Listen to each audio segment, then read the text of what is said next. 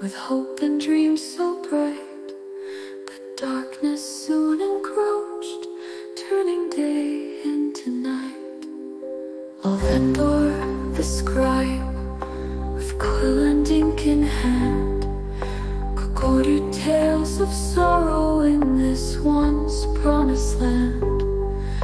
The vista of us trembled, their treaty turned to dust, as treachery and envy shattered bonds of trust. In the barren northern lands, where mountains kiss the sky, the Marathusics struggled, their spirits left to die.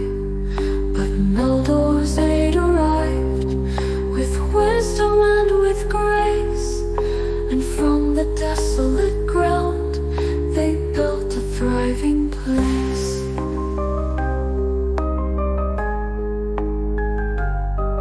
Your generosity became the king's undoing fate, for Aeolian saw threat in the kindness he did create.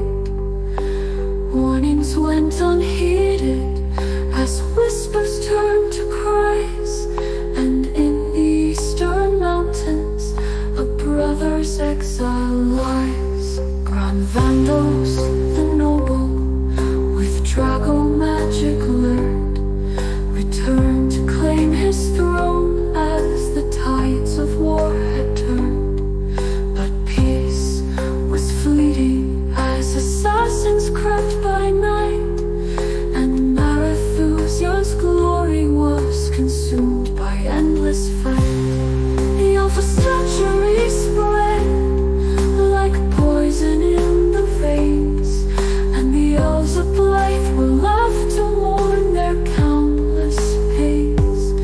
Eowyndos, the corrupted, unleashed his wrath anew, and cities fell to ruin as the bloodshed grew. Oh, blight, cradle of their dreams, hold their memories dear, for the elves of Marathusia have faced their darkest fear. Their tale is etched in sorrow